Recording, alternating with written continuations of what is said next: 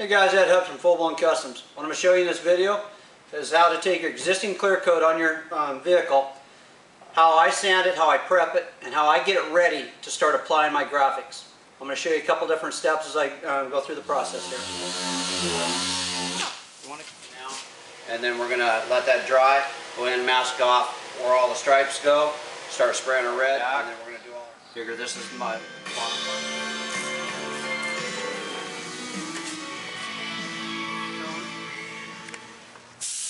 Which I've had cut and paint mask, and now comes the hard part, trying to put the letters. Cool looks once it's unmasked.